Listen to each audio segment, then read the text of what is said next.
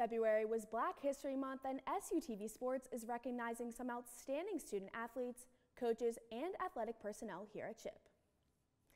Starting off with women's soccer, sophomore defender Sydney Miller made an immediate impact on the Raiders' success. Miller started all 16 games as a key component of the back line in her freshman season. Her defensive efforts contributed to allowing 1 goal or less in 8 games, 6 shutouts, and 2 shots. Miller states, quote, "Diversity is something I've grown up with my whole life. However, diversity is one of the last things that comes across my mind being a part of CHIP soccer. I don't say this because we lack diversity, but because it has never divided us as a group. We play, train, and smile as one. While our skin tones may be very different, we all see each other the same," end quote. Moving on to coaches, Justin MacArthur, the men's basketball assistant coach, has made a profound impact at CHIP. Following MacArthur's successful athletic career at CHIP, where he was named the best three-point shooter in Shippensburg history, he moved on to play basketball in a league in Lithuania. Currently, MacArthur is in his second season as an assistant coach for the CHIP men's basketball team. And finally, this past January, Trajan Dinkins was hired as the new student success coach for Shippensburg student athletes. Dinkins' role is to provide personalized support to student athletes, making a major impact on their day-to-day lives. Dinkins' role is crucial for student athletes' current and future success. The Paschy King of Mario Kart has been crowned. SUTV's Patrick Ramsdale has the story. The first of 3 Paschy-wide esports tournaments took place Sunday afternoon. Slippery Rock's esports team gathered over 20 students from around the Paschy system, including one from Shippensburg, to compete in the fast-paced racing game of Mario Kart.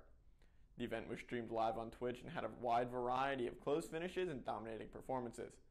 The most dominant performance came from the winner Ben Calley, a junior from Westchester who won 8 consecutive races.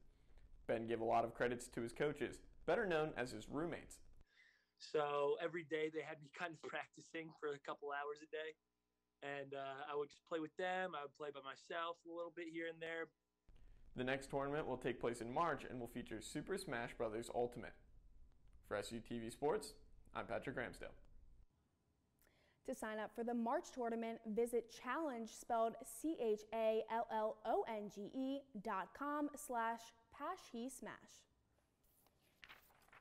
Softball was back on the field for a game for the first time in nearly a year. Looking to start off the 2021 campaign strong, Seton Hill was looking to come away with a win in Saturday's doubleheader. In Game 1 of the 2, Raiders came out on top with an 8-5 win. A notable performance from first baseman Hannah Marceller, who had a grand slam in the top of the 4th inning.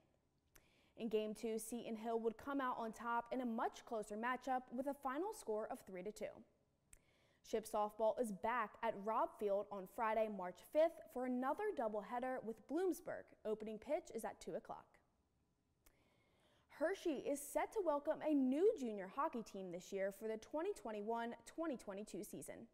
SUTV's Adam Beam has more. Hershey is about to get an all-new hockey team out there on the ice, as former Hershey Bears hockey head coach Bruce Boudreau and his wife Crystal have announced their new Hershey-based United States Premier Hockey League junior team named the Hershey Cubs. From an official press release, Boudreau had this to say about the new team. Quote, "In Hershey, there is a long history of minor hockey, college hockey, and pro hockey, and the only thing missing is junior hockey. Local youth players here have needed to go away to play junior hockey in the past.